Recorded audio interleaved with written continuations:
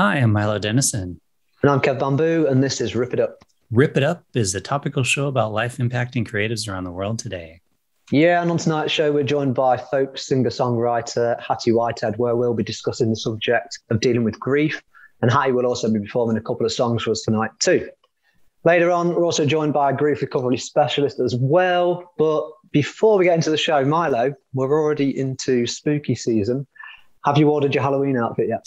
Ordered my Halloween. I'm knitting it from scratch.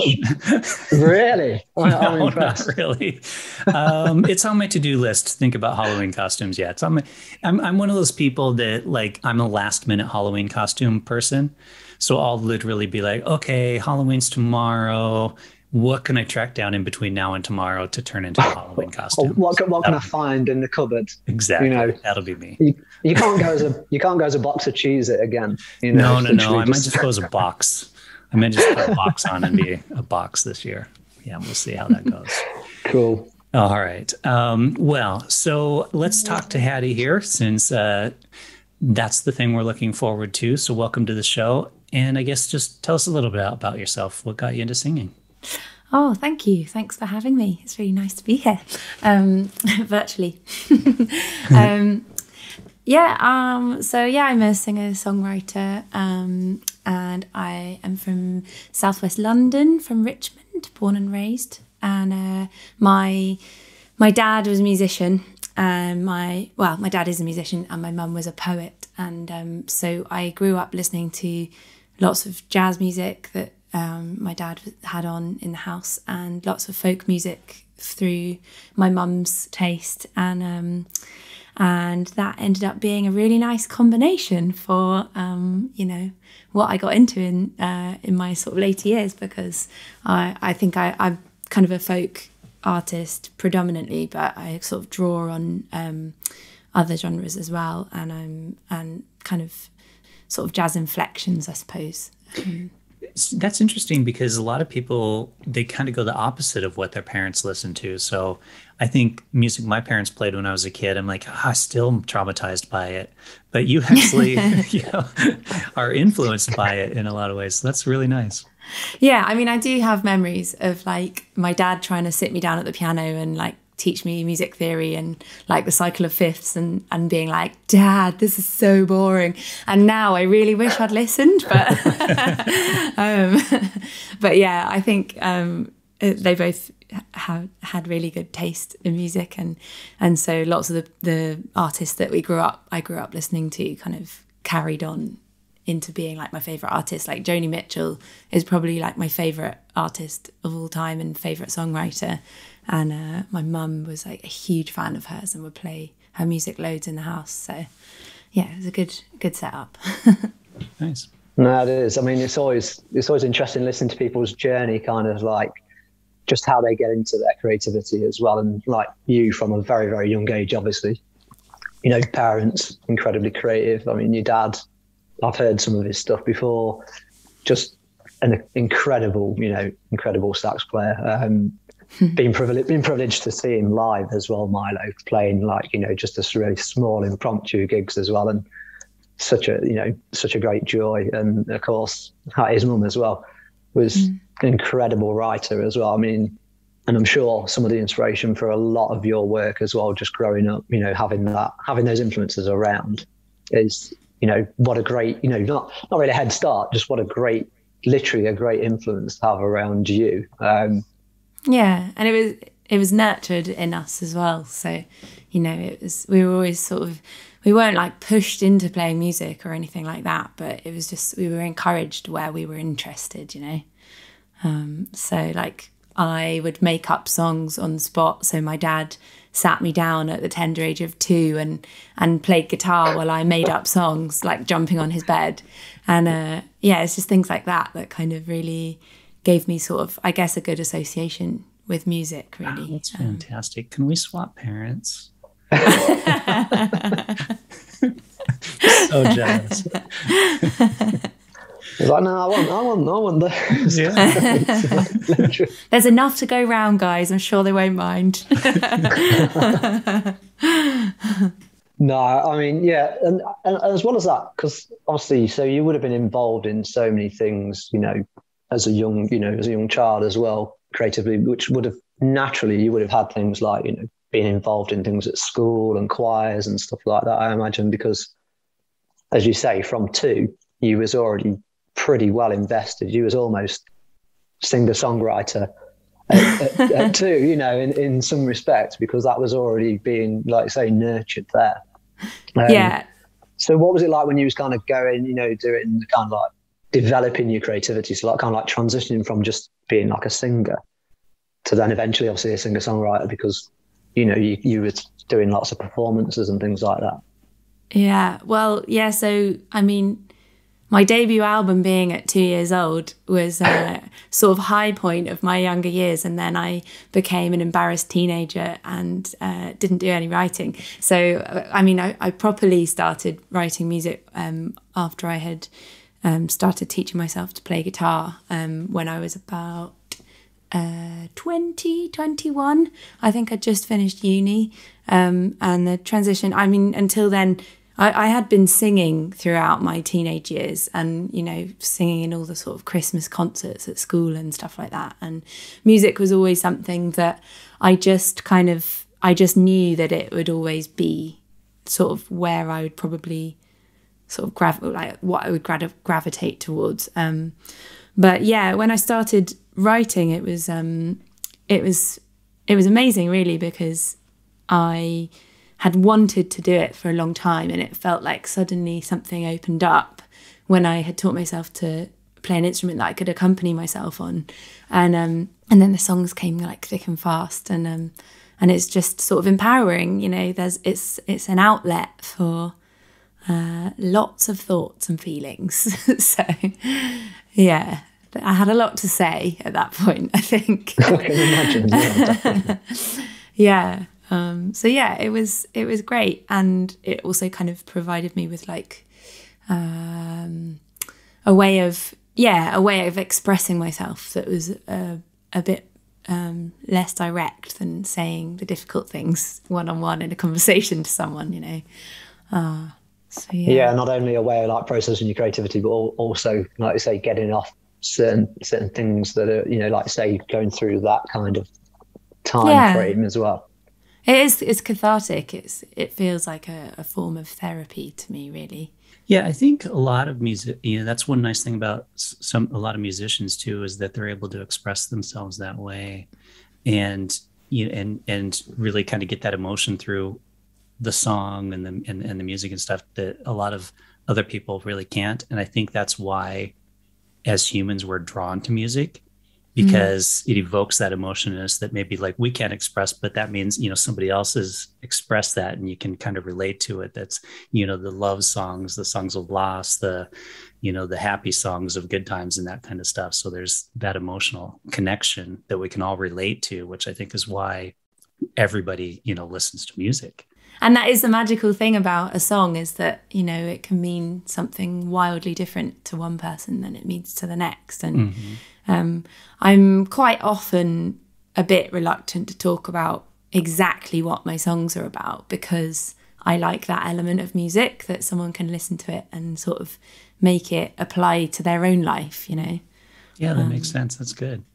Yeah, kind of leaving a little bit of ambiguity sometimes in there, and obviously other times maybe not, but you can giving people a chance to interpret your lyrics that that might, as you say, when they relate to something that you've written, they may well be interpreted in a totally different way that you initially wrote it as well, which is always, I find that quite interesting in music as well, the way different people will take a piece of music and they'll be like, oh yeah, this means this to me. And debate about it with other people, like, oh no, this means that. Oh no, it means that. That's what they really meant in this song. So Hattie, so in regards to like the emotions that come through music, how would you say your music has helped you with like tougher areas in your life then? So I mean, probably the biggest one is going through grieving my mum. My mum died 5 years ago, and actually writing music about it. I mean, it didn't come immediately. I always find I need to sort of sit with things and let them kind of like sort of mull them over a bit first. But yeah, after a while, I started writing about her, and it was a sort of an easier way of talking about it all, and a really intense conversation being had at the pub with someone about it all, you know. And yeah, I mean, as I've said already, that it's an outlet. It's like it's an outlet for what's going on in my head and in my heart. So yeah, it just gave that to me, really. And I've worked on a few projects. I mean, most of it's just sort of my own releases, but one of which was my sister's project over lockdown, which was focusing on grief. And she got four or five different artists from. She had like a dancer and an illustrator, like and what else? An actor, and everyone came up with a piece about kind of what. A different element of grief, and it really made me think about it and see it in a different way, and talking to other people kind of helped that along as well. It kind of helps you sort of view it from a different perspective. So yeah, I kind of got this new relationship with grief because I was talking about it in my piece as being a friend, which I'm able to see now 5 years on. It was a bit harder at first, but yeah, it's kind of that and the conversation with people that really helps. And I think talking about music is a good place to start, and then you can, you know, go from there and talk about the difficult things as well. Yeah, I think having kind of not just other creative people, but having those other people to like bounce it off as well, and you know, they're telling us, you know, we know music is always about telling stories, as is much of creativity. So actually being able to convey something very difficult via a story, whether music, say art, dance, whatever, is really, you know, really reflective for everyone involved, because it really gives you different dynamics there, because you're looking at it, like you say, from one element, just, you know, outwardly, but then also you're looking at it again from, you know, several other angles, which you may well have never even, you know, anticipated or even, you know, thought about at all before. And it's always interesting anyway, just kind of having people share things, because some people do obviously find grief difficult to talk about. Sometimes they might not even, you know, they might not even know that they're going through any grief at all, even if they're right in the middle of it. It's just, you know, that could be like an acceptance thing, or just purely down to the fact they don't realise that what they're actually going through is a really tragic time, because it might not just be related to, say, the loss of a family member via, say, death. It could be many other versions of grief which also come into it, which we will talk about that a little bit more later on in the show when our grief recovery specialist joins us for a short period, and they'll talk a little bit more way above me in terms of like the many more kind of levels of grief as well. But basically, we're going to go to our kind of like, we do a public response survey every time we do an episode, and it always focuses on the main topic that we're doing. So we've literally put a really easy, well, we'll say an easy question, an easy opening question to them, which is to ask them, what does grief mean to you, and do you consider it a taboo subject? We had like some little kind of simple answers for them to go through, and then we could let them expand on it and give them a few comments as well. So like, yes, grief is taboo for me. I don't usually talk publicly about it. And we had around about a quarter of our responders actually say, you know, they ticked that box. And then that many. We had, yeah, 20, well, just over, 26 and a bit %. Huh.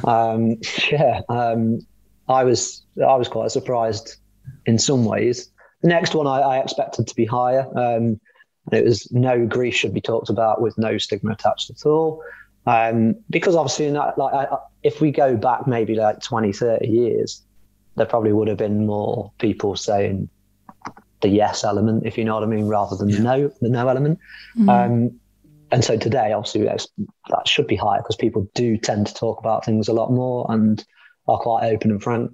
And then we just had also an other one, because they may have been like, somewhere in the middle of all of that. And that was, so we had, 26% on the yes. We had 46, 47 on the no. And then other was also 26, 27%. And the comments there, so we had some really, really interesting comments, actually. I'd love to read them all because there's tons.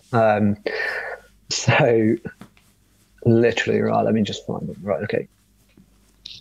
So someone put, I've answered no, but understand for many it's a yes. Having lost my wife a few years back and living on my own for a while without any family close by, I found it really hard to talk about things. There were people that offered to talk, but it's very difficult to discuss those things with people you work with. So that was somebody who's obviously compromised by their situation. Clearly, they obviously wanted to talk about it, but they actually felt that the stigma maybe within their own personal environment didn't allow them to open up as much. I'll read a few more.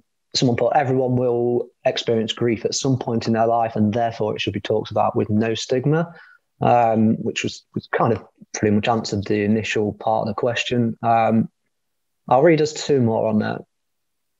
Grief should be talked about more openly. It shouldn't be taboo. However, everyone processes grief differently. So respecting others' ways of dealing with grief and helping to educate children how to deal with grief from an early age is important.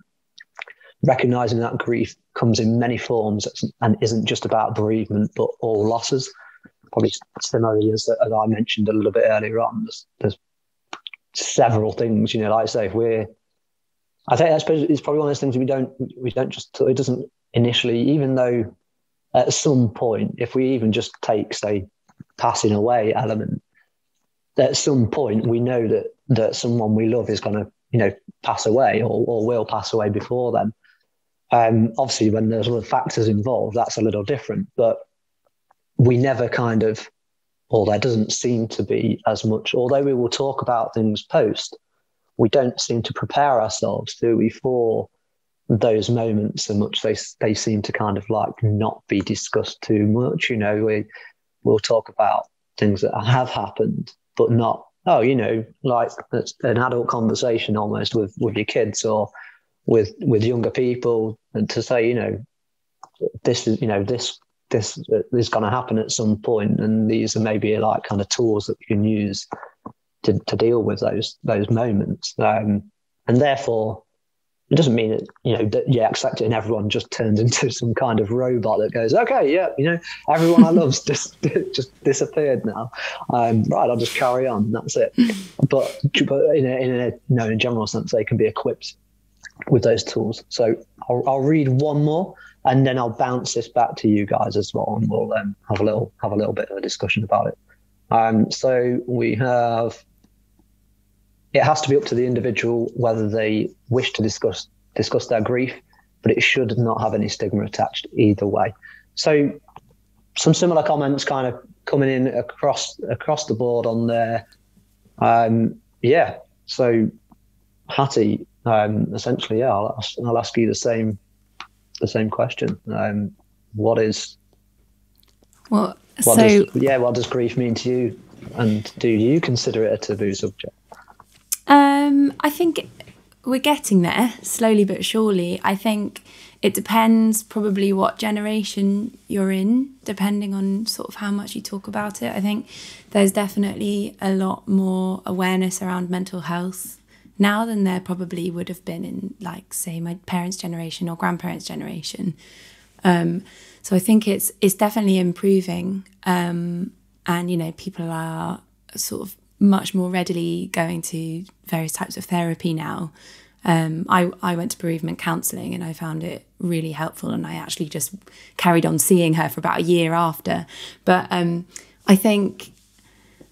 actually think the reason that it feels like there's a stigma often tends to be, in my experience, that people that haven't necessarily gone through a huge loss in their life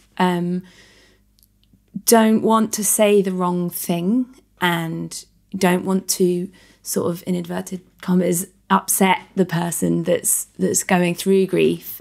And actually the reality of it is that nothing can really make it, in my case, nothing could make it worse, really. No one could say anything to make it worse. No one was going to sort of come to me and say, oh, I'm really sorry that your mum died. And I was suddenly be like, oh my God, I forgot about that. You know, like, it's not going to remind me. Yeah. It's something that I just lived with and still live with. And but actually the not talking about it thing was for me part of the problem, because it creates loneliness amongst people that are going through that kind of experience. And actually talking about it to people helped me a lot. And actually hearing from people that had gone through similar things was really helpful as well. Like, I put out a music video that was about loss, and I got like the most beautiful messages from people like all around the world, like people from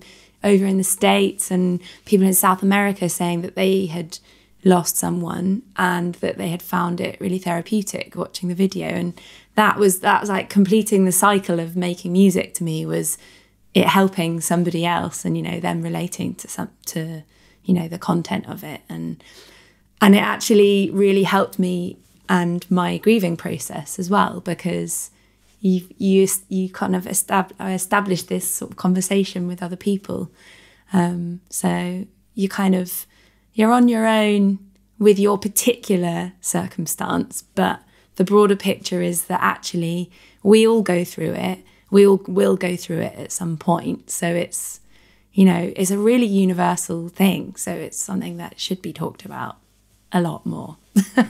No, I really love that you used the music actually there, you know, in obviously a positive way as well, for, you know, to the benefit of other people, which is incredible. But yeah, Milo, what are your thoughts on the opening question? Yeah, can I ask Hattie, if it's okay, what happened to your mother? She died of cancer. Oh, okay. Yeah. I've known so many people that have died from cancer. It's ridiculous. So I guess my thoughts on it fall into the process it however you want.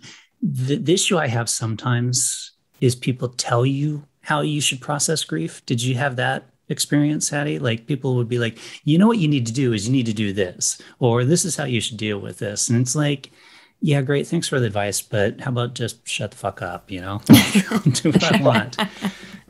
So I guess that's my response to that. It's weird. I've had since we've been in this COVID lockdown, my uncle, my aunt, and my grandfather have all died, and I haven't been able to go to any of their funerals because we've been, you know, excluded from traveling to the U.S. the whole time. Yeah, so it's just it's weird how things like that force you to process, because then you're like, oh, you know, like with my grandfather, you know, it was that time in his life. I mean, so I'm not grieving over the fact that he's gone because he lived a long, good life. I'm grieving over the fact that I wasn't able to actually go and be there, you know, like that kind of stuff. But but it is weird how people tell you like, oh, this is what you should do. And it's like, you know, I'll deal with it in my own way. Yeah. If I want your help, I'll ask, you know.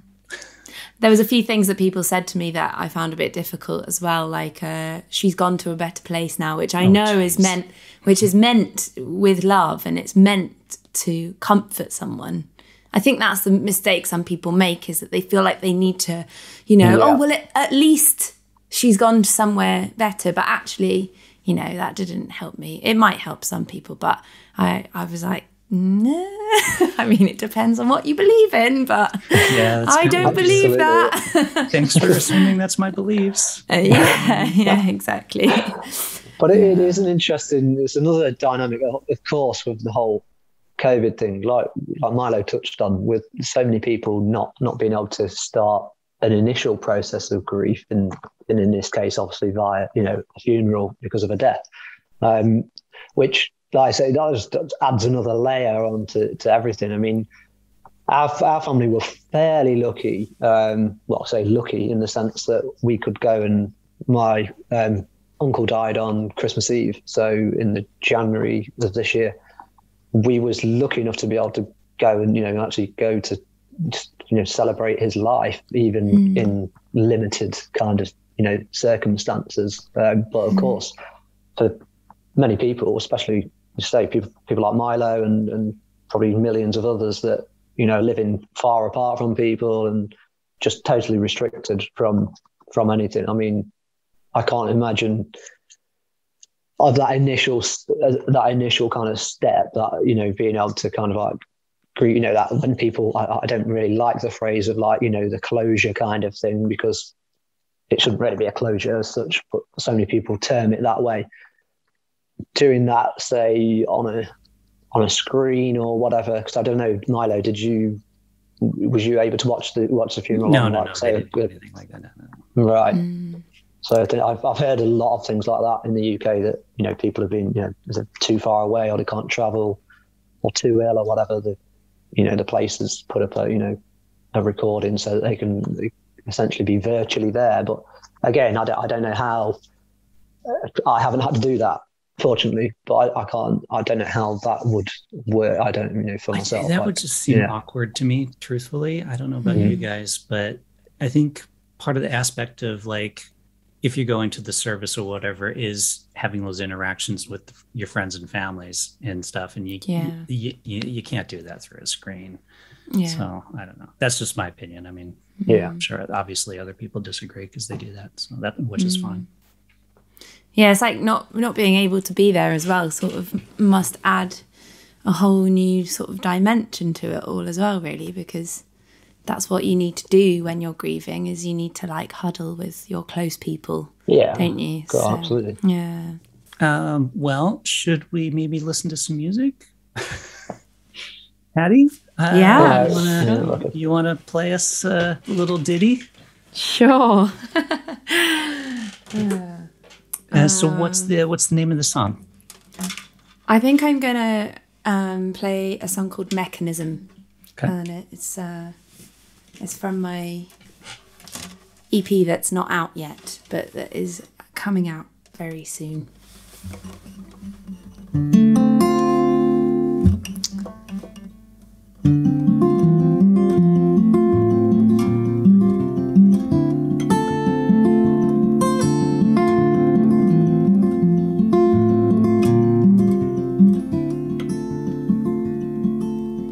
I stand here alone, singing songs about somebody I don't know.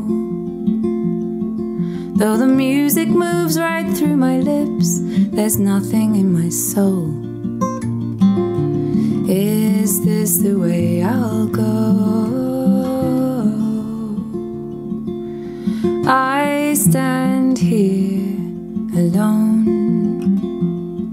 making plans about a future unknown. Though there's blood that's running through my veins, my heart's an empty shell. Is this the way I'll go?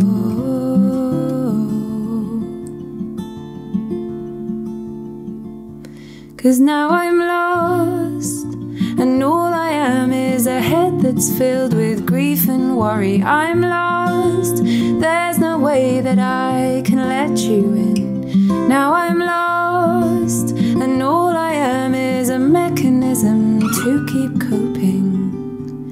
There's no way I'll let you in.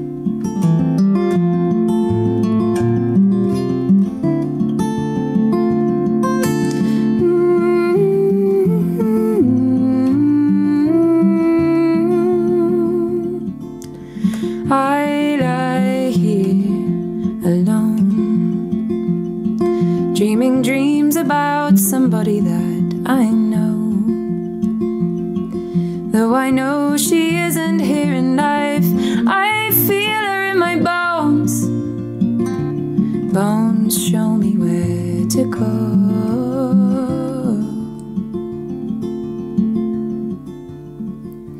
'Cause now I'm lost, and all I have is a head that's filled with grief and worry. I'm lost, lost. There's no way that I can let you in. Now I'm lost, and all I am is a mechanism to keep coping. There's no way I'll let you in.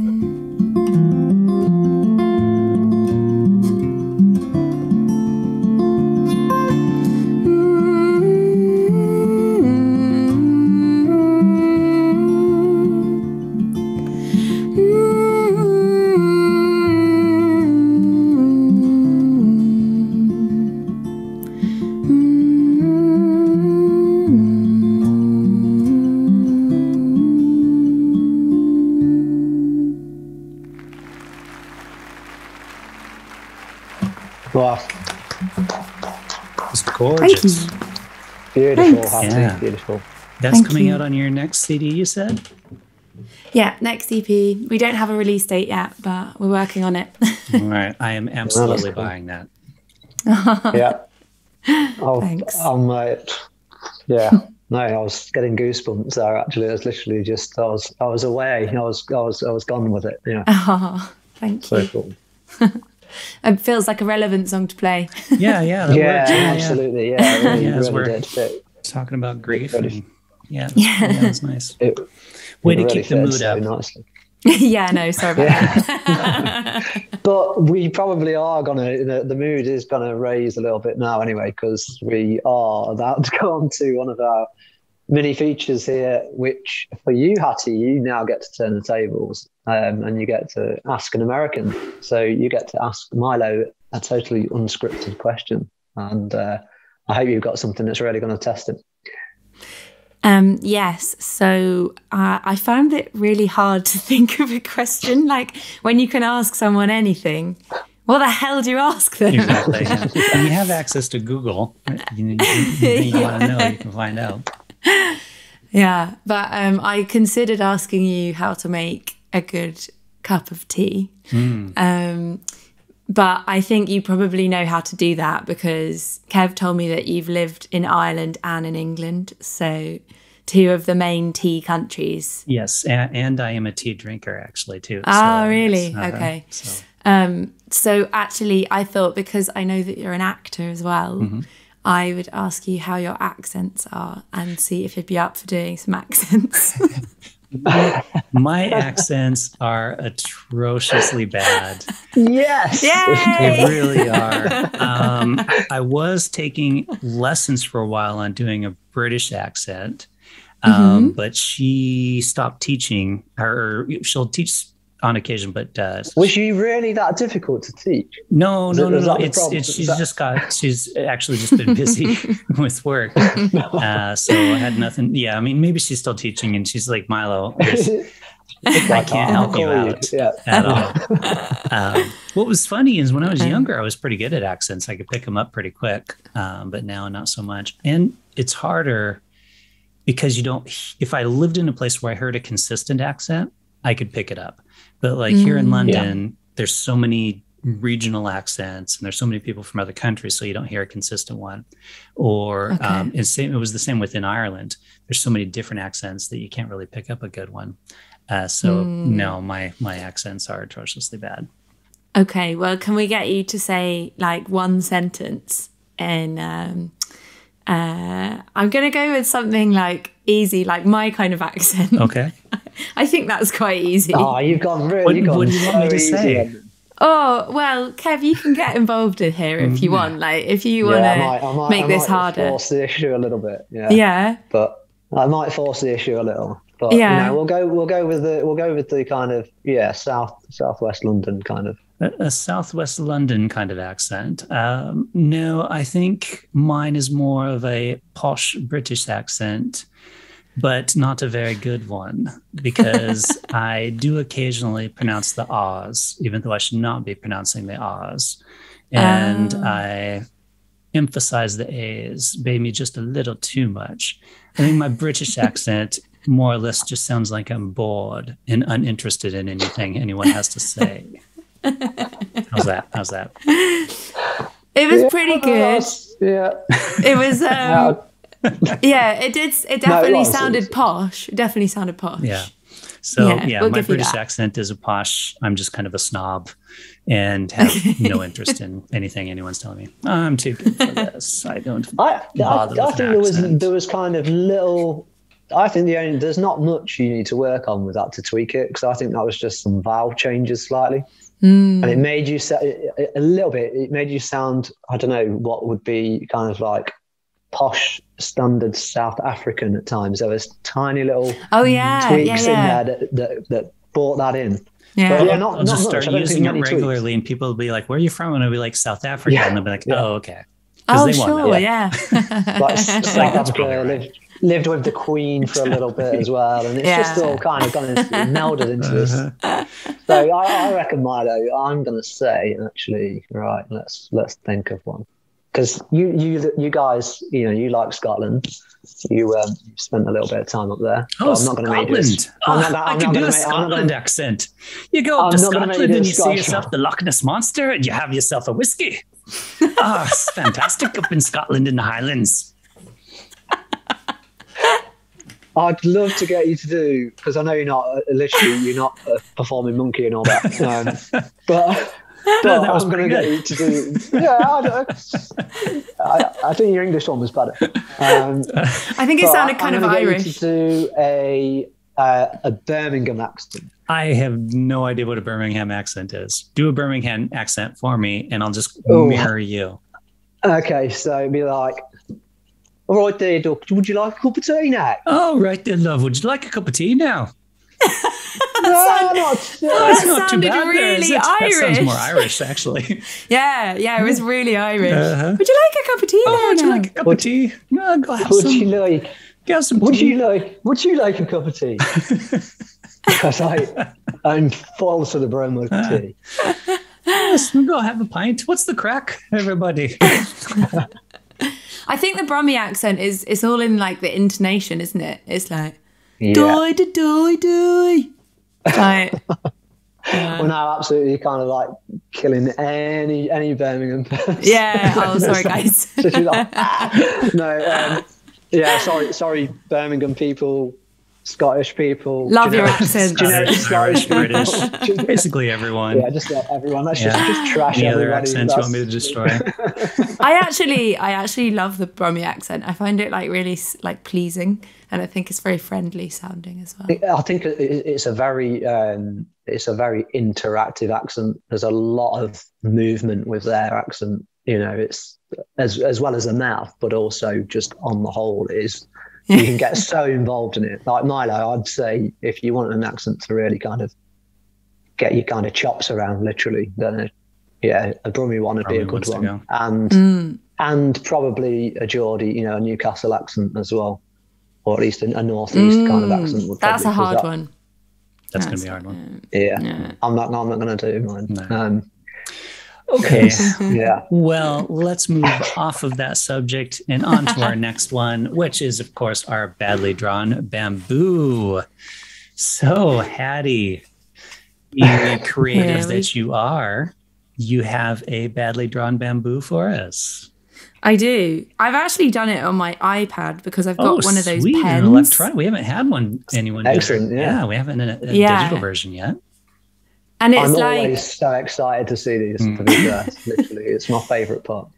It's like actually you're wearing the same hat that you're wearing now, which is pretty good. Oh, wow. Okay. And it's like a mixture of like, oh no, can you see it? Okay. No, that's perfect. Yeah, that's actually pretty good. The hair coming down the sides, you need to pull your hair down out there a bit more. It used to be at one point. Like several years ago, it did used to be. Like really long, curly, blonde, so it was actually inspired by current you and the you that like we met in the silly hours when you had like long, curly, blonde hair. Yeah. I was like full vagrant surfer kind of meld mashup. Yeah. Was it? Was it dyed blonde? No. Well, it was naturally blonde. Sun and sea salt bleached essentially. Okay. It was, yeah, man. Literally. You've also got rosy cheeks in this because you used to work on the ferry, did you? But did you work on the ferry? Well, I worked on the campsite mostly, but I've helped the guys out from time to time as well. So I'd just, luggage monkey, just yeah.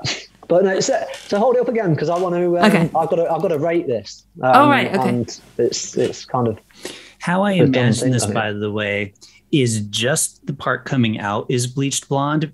I imagine you just always wearing the hat, so like the hair under the hat is going to be dark, exactly, and then just the side bits are going to be bleached blonde. The hair is actually attached to the hat. It's one of those, the hat on there with it. The Scottish hat that you get. Perfect. Like little tartan jobs with the orange hair sticking out. Wow, because to me it's almost like a modern take on, like a tapestry, like when you see by a tapestry and stuff, and you've got these random characters that are there in the background. It's got a very, the beard. My beard is quite boxy because it's so tight. I actually got the length is quite good actually. Yeah. Yeah, I know you're pretty bang on. Yeah, perfect. Bang on. I literally can't rate this as a badly drawn bamboo. I can't give it a low rating. So, which is what I've really wanted to do. But it's fantastic. I'm going to give that an 8 out of 10. Actually, 8.5. So shouldn't it be a 2? I'll take that. Well, yeah, in some ways, would it be a 2 or 1.5? I don't know. That's up for debate. Because it's a goodly drawn, not a badly drawn. So shouldn't you have a lower score? Yeah, I'm going to have to think about this kind of rating process. I keep getting it wrong, but it was great. I like it. Yeah, but it did remind me of like a tapestry kind of drawing as well at the same time. So. Yeah, that was my inspiration too. Yeah, I was going for that. Yeah, the bio tapestry was my inspiration. Okay, no, that was an absolutely fantastic drawing, and I always love these. So we're heading back to the public response survey and also introducing to the show a grief recovery specialist, April. So April, welcome to the show and tell us a little bit about what you do. Hi, thank you for having me. As Kev mentioned, I'm a coach, and part of the coaching that I do is some neuro-linguistic practice methods, cognitive behavioural hypnotherapy, and grief recovery is an area that I specialise in, and was born out of really actually me attending a grief recovery course myself to help me deal with some of my own grief and loss, which was predominantly around miscarriage. And what I actually found as a result of that was that grief and loss was about so much more than bereavement, which we typically associate grief with. So many different losses. So children experience 20 or so losses before the age of around 10 years old. That might be the loss of a pet. It might be that a friend's moved house or moved school. It could be that they have lost their favourite toy. Things that seem very simple at an early age, but actually have a hugely profound impact on how we deal with grief and loss later in life. So when I went on this programme for my own personal development, what I realised was that there wasn't just one loss that I was dealing with. There was a whole lifetime of losses that I actually had never processed or become complete with. And I decided that actually I felt that this was a gift that needed to be shared with the world, that everybody could benefit with learning some steps and a programme to help process grief and loss. So that's how it came about. And that's kind of what I focus on now and work with a lot of different people to deal with many different types of grief. Cool. No, that's really, really great. And it really links in well with our next topic. And we were touching on other areas of grief earlier on in the show, because obviously predominantly most people, it's usually to do with, like you say, bereavement, but there are so many, which is why we've got you in to talk on this little segment. But we had a public response survey that goes out every episode. We've already kind of touched on one question earlier on, which is our kind of like gentle opener for people, which is basically what does grief mean to you, and do you consider it a taboo subject? But then we kind of led them on to the next question, which was, have you knowingly suffered with grief? And if so, how do you tend to approach, deal, or process it? We gave them a couple of initial answers and then give them a chance to expand on that as well. So the options for them were, I have suffered with grief, and then I'm going to comment on how I approach it. And then I don't think I have suffered with grief. And then we also had other. And unsurprisingly, and I think most would probably see that there was a good 94% that have said that I have suffered with grief. And then we had a few others that just said other, but no one actually ticked the I don't think I have. So it's good that everyone that took part in our survey, and again, we've had tons of respondents, they all obviously acknowledge that they have suffered grief at some point. So that was interesting. I'm going to read a few of the comments from that as well, and then what I'll do is I'll bounce that back to all of us as usual. So let me find some of these comments. Okay, so we've got somebody said, I lost both of my parents when I was fairly young, not as a child. And I think I handled it quite well at the time, but I still can't remember my parents without feeling like crying many, many years on. We've got somebody said, I spent years distracting myself and focusing on helping others before it all finally caught up with me. And I've since been diagnosed with PTSD, depression, and anxiety. We've got another person said, not recently, but I've lost a very close friend and a very special ex-girlfriend, both young mothers, both to DVT, I think they mean deep vein thrombosis, I think, as well as my father to lung cancer, all 25 years or so ago. I don't approach grief, rather it approaches me. I carry on privately with regard to my innermost hurt and emotions at work, at home, in supporting others. Anger turns to bafflement, pain softens into regret, and regret is eventually at least joined by gratitude. I'm an object of grief, and I'd not be comfortable choosing how to approach it. Sometimes you have to suffer alone. I do try to be supportive to others, however, which that is a really interesting and in-depth comment there. I'm going to read a couple more and then I'll bring it back, because there are so many, and I would love to obviously do them the honor of reading all of them, but it's just time. So we also got somebody else said that they keep busy, and they was fortunate they had a couple of things that got them out of the house and in contact with others. Without that, they didn't know if they would have got through it at all. And then one of the last ones I'm going to read is this one. Like most of us, a lot of grief I experienced as a child, moving house, loss of friends, loss of pets, breakup of relationships, etc., weren't handled well. Not because it was anyone's fault, but because we aren't taught how to deal with it differently.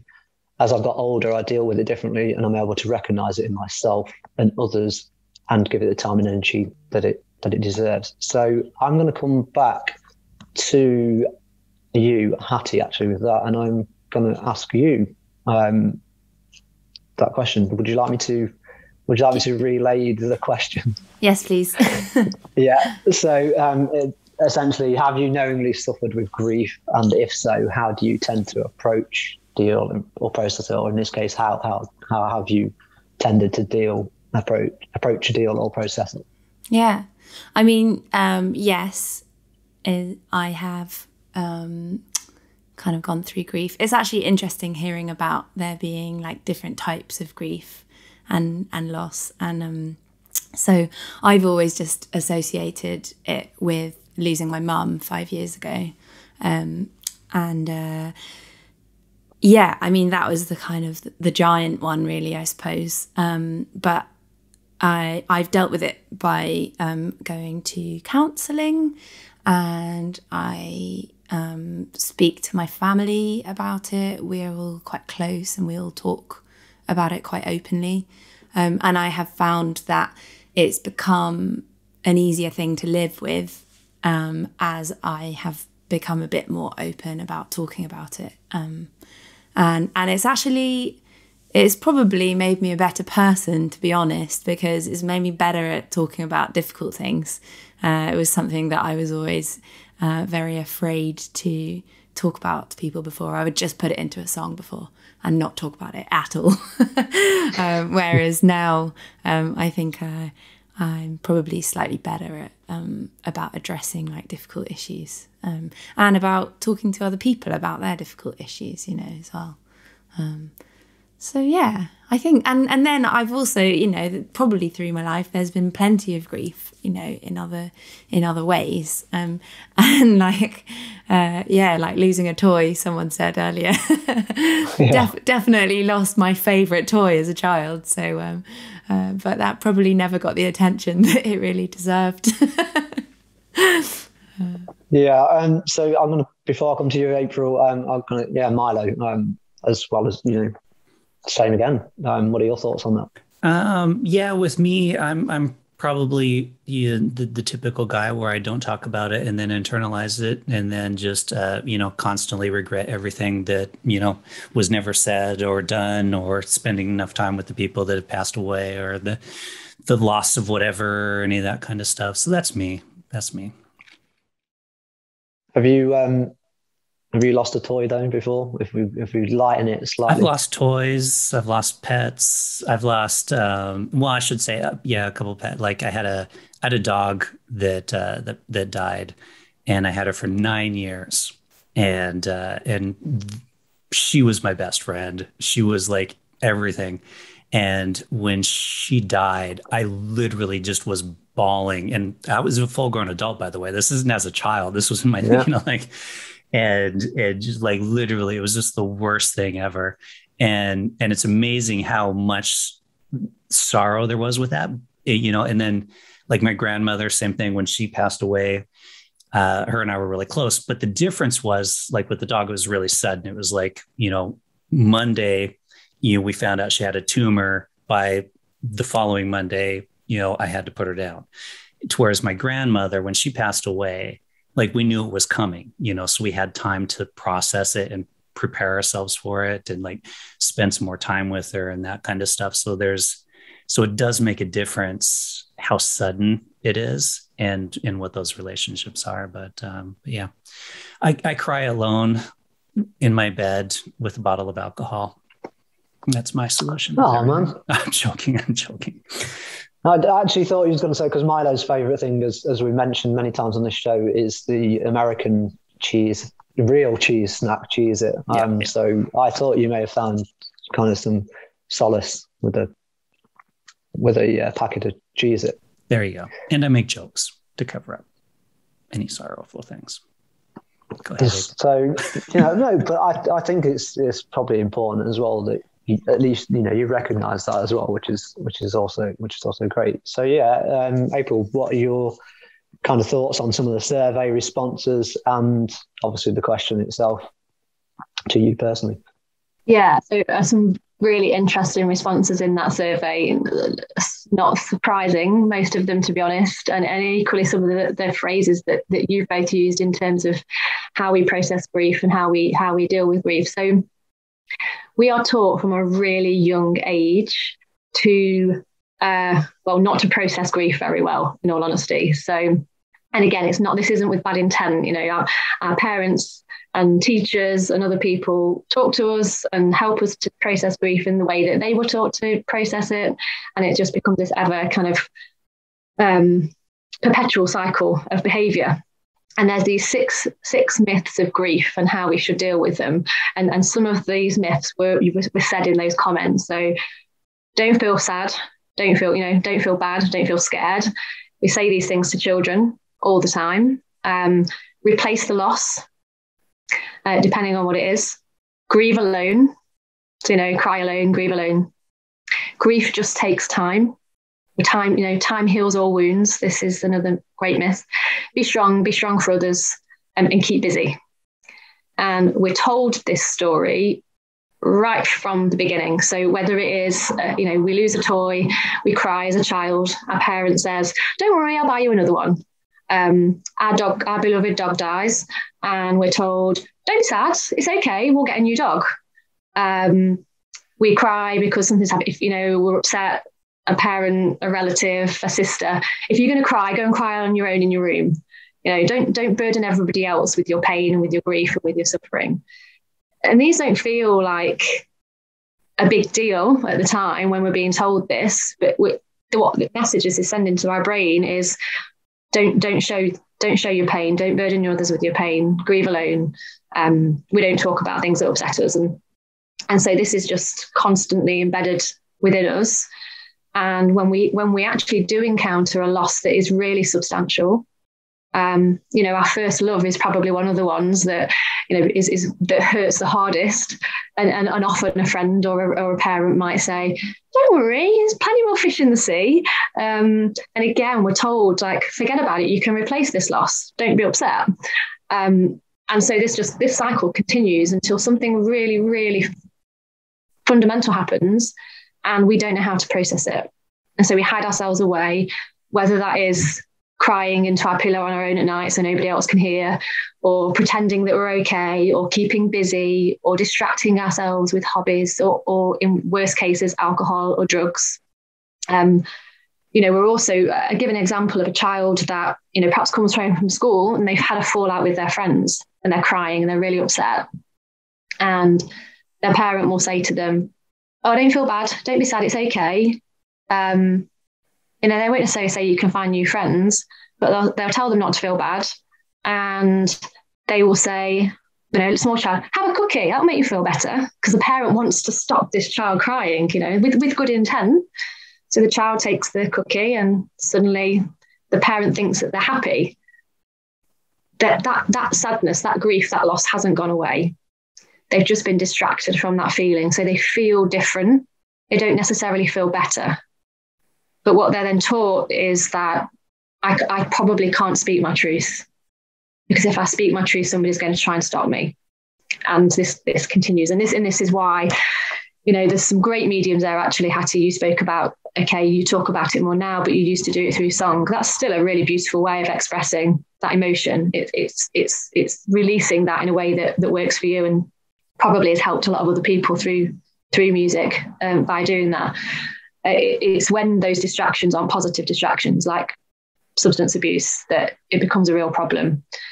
So yeah, part of the work that I do with the grief recovery program is actually a step-by-step program to help people process all of the losses. So they often come to me with one thing that's current, but we end up working back right through a loss history graph of time from the day you were born, every loss that you've ever experienced. And you mentioned, Milo, around the difference between time and having something happen quite suddenly versus having a bit of time to process and to say goodbye, or to say all the things that you want to say. The grief, as a grief recovery specialist, I help people get complete with their losses. So where they haven't had the opportunity to do that, we go through a process that results in something called a completion letter, which is a letter to that person about all the things that you would want to say to them, the thank yous, the I forgive yous, the I'm sorries. And this isn't just for people that have passed away. This is for people that may be living, that you have to get complete with some grief. Loss of trust is a big one, loss of health. And you'll never, ever read it to that person. They never hear it, but you do read it out to another living human being, which when they're working with me will be me. And there's massive power in that. There's massive power in saying those words out loud that you need to say to that person, whether they're living or not with us anymore. So yeah, fascinating to hear some of the different takes on grief. April, what do you say to those parents then that have the children that are coming then with a loss of something? Because yeah, as a parent, you want to be, it's okay, you want to comfort them and make them feel better. But so what do you say to do instead of that? Like, what's the alternative? Yeah, it's a great question. And also I'm very conscious on the program to not suddenly make them feel really bad for all the things that they've said, because they go, "Oh my God, I say that to my daughter or son as well." And so there's another program that I run that is called Helping Children with Loss. And I deliver that in schools predominantly, and help teachers to have conversations with children about how to communicate their emotions. There's a couple of really good books, actually. There's a recent book, I can't remember who wrote it, but it's called something along the lines of The Conversations I Wish My Parents Had Had With Me. I can't remember exactly what it is, but it's a really good guide for parents. And it's those kinds of reframing the question to a child. So rather than if they've fallen over on the floor and they're crying, rather than saying, don't cry, get up, you'll be okay, slap on the back, here's a cookie, they actually go, oh, I see you're upset. Talk to me about how you're feeling. Or they come home from school upset because something's happened or the pet dies. I can see you're sad there. Tell me what's going on for you. We just don't speak to children like that, like grown-ups, but actually they respond really well to it. And the result that the parent wants that child stops crying is usually the same, because they're suddenly verbalizing actually what's going on for them. And it's a really simple switch, but has a massive impact. The other thing that's really important is crying itself. So there is scientific, factual evidence that tells us that the chemicals that are in tears are actually healing. So the tears that come out of our eyes when we're sad versus the tears that come out of our eyes when we're happy actually have a different chemical combination in them. So when we're sad, the chemicals that come out are actually helping us to heal and feel better. So we all do it. We cry in front of somebody and we go, oh, I'm so sorry. And we wipe them away. A big rule on the grief recovery program is we don't wipe them away. If there's a bit of snot coming out of our nose, we tell people to, give that wipe. But in terms of tears, let it all out. Yeah, let them flow, because they're good for you. And we're too often taught to wipe the tears. Even again, a child, first thing we do is get a tissue and go, let's wipe those tears away. Meant with good intent, but actually let them flow. It's really good for you. Yeah, it is really interesting in the sense that it's literally the things that you're like, the kind of the procedures, if you want to put it like that, seem so simple, and so common sense.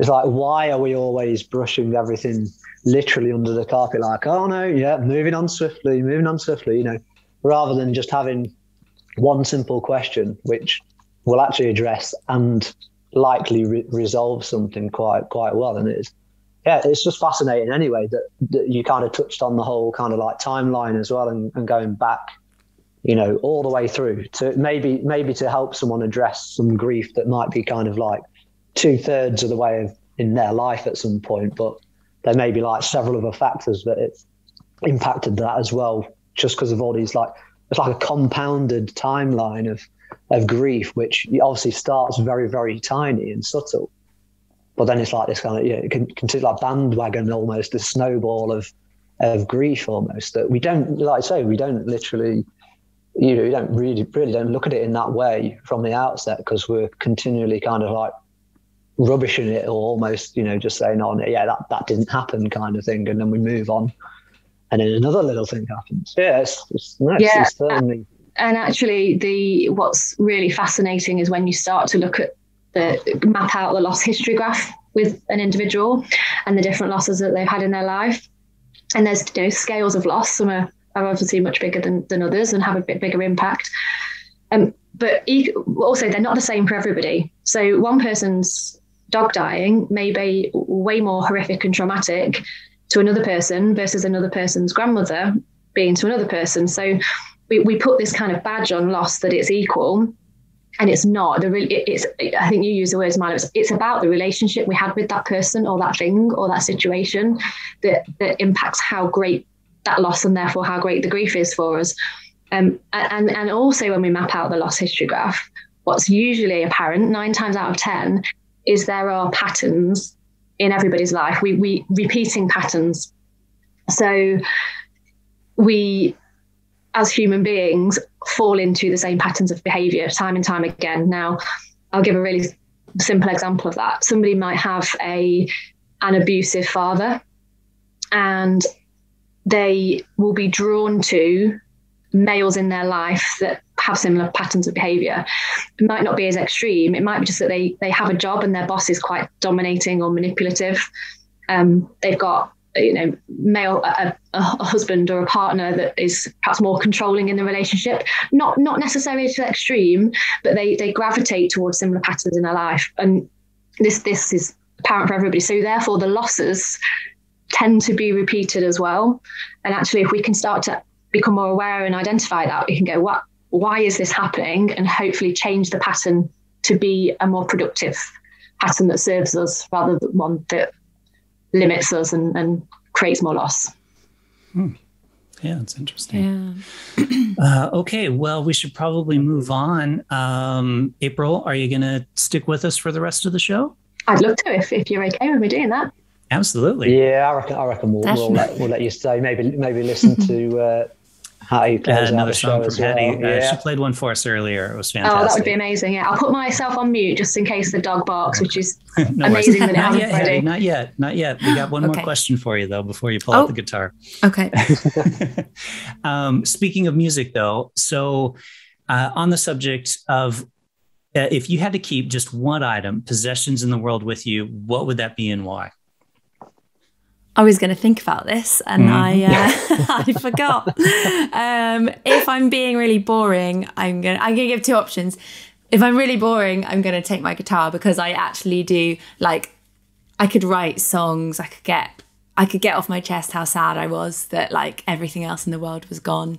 And if I am being real, probably my mattress because I love it and it's so comfy and I love sleeping.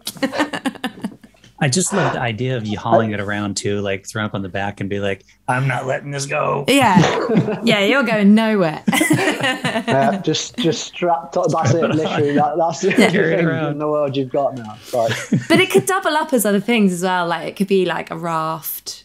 A shield. A shield. Lots of. Definitely, you could. Do you have a little specific guitar that it would be? Because I see you've got a few behind you there. Is there out of them? Is there it would be this one? Oh, it would have to be the acoustic. This one because this is my golden oldie. It's been with me the whole journey. So how long have you had that? Literally from very, really young age. Well, from when I started playing guitar. So that was 12 years. I've had it. Yeah, I know that's still a good chunk of time to your association with that instrument. Yeah, and pretty much all of my songs have been written on that guitar. So it's awesome. Yeah, and because I obviously I really liked you initially. Well, I knew that you was going to probably say your guitar anyway, and then you flipped it to puns going on, flipped it to the mattress. Your opening one was a pretty cheesy answer, really. And on this show, we love talking about cheese on Rip It Up. What a segue! I have got to ask you, what is one of your favourite cheeses? I really love cheese, so it's really hard to choose. But Comté, gonna go with it. Comté. Go in the Comté. Yeah, Comté's a good choice. Have you heard that one, Milo? I've heard of I didn't when it was your accent, it threw me off. Comté. No, I mean, Comté is nice. That's got kind of a toughish skin around, doesn't it? Mm-hmm. And it's quite a creamy cheese. Yeah, it's good. Excellent. What about you guys? Well, I want to know what your favourite cheeses are. I don't have a favourite cheese. I like all kinds of different cheeses. Yeah.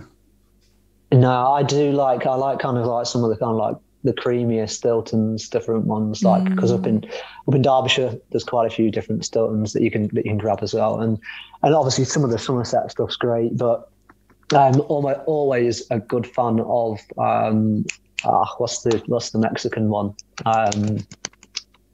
Pretty nice, kind of Manchego. That's the one. Oh yeah, is nice. Delicious. Yeah, I'd always go for a bit of that. And this is coming from someone who didn't really like cheese that much, or was told they didn't like cheese that much when they were younger. So, oh wow, you've come a long way. Maybe this is my kind of grief process of cheese, literally, and bringing it through as a topic. Who knows?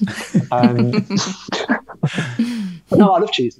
So what we're going to do here, guys, we're going to close it out with a song from you, Hattie. But before we go, question for both of you. April, where can people go to find out more about your services, your counseling services? Yeah, So I guess you can put it in the comments below, can you, the website? Yep, absolutely. It's griefuk.org/April. You can also find me on LinkedIn. So I'll give my details around coaching and other stuff as well. But no, happy to answer any questions anyone's got. Perfect. And Hattie, same question for you. Yeah, I've got a website, which is hattiewhitehead.com. And I use Instagram mostly to post about my dog. So if you want to see my dog, you can check that. That's Hattie Whitehead Music. I am playing at Earth in Hackney on the 20th of November. So that's very exciting. Yeah. Excellent. Yeah. Okay, so you want to play us out with a song? And what will you be playing with it for us? This song is called Read My Mind, and it's also from my forthcoming EP. Sorry, I didn't hear the name of that. Oh, sorry. It's called Read My Mind. Read My Mind, okay. Cool. And just before that, I'm just going to say, obviously, thanks to April from Grief Recovery Method and Hattie, obviously, and then to all our viewers that are watching us, and also helped us kind of with all their amazing comments that just wouldn't, we wouldn't have a show if it wasn't for the public comments. So, yep, Hattie, now floor's yours.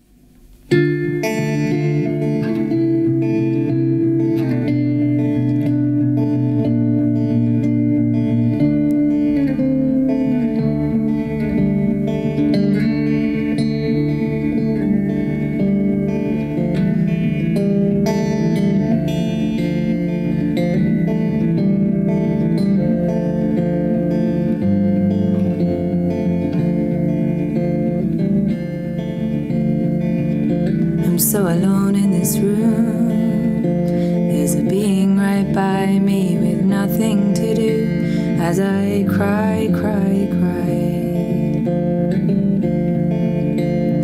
Let me explain it to you.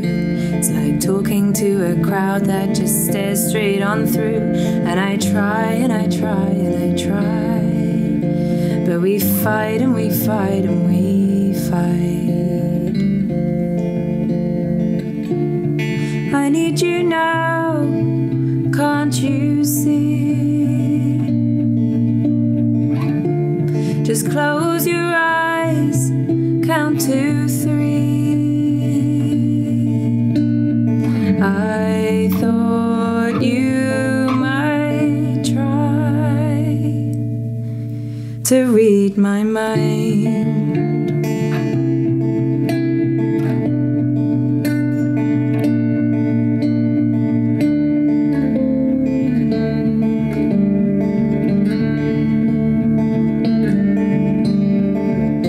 Situation is new, abandoned by a lover and left to consume the fear, the worry, the hate, sadness and confusion of fate.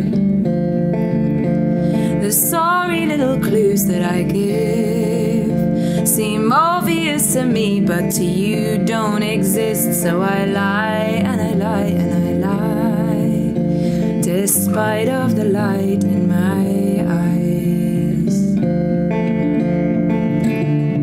I need you now, can't you see? This is the craziest that I've ever been. I thought you might try to read my mind.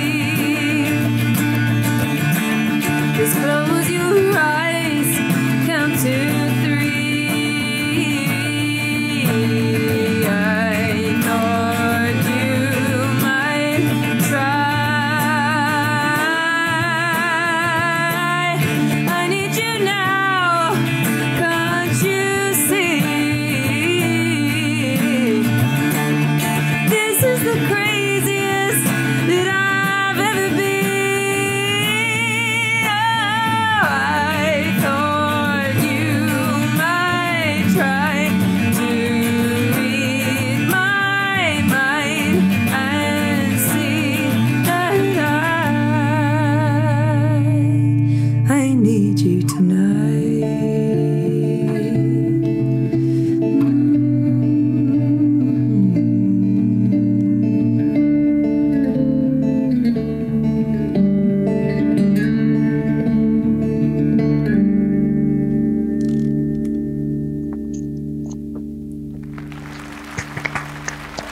Thank you. Wow.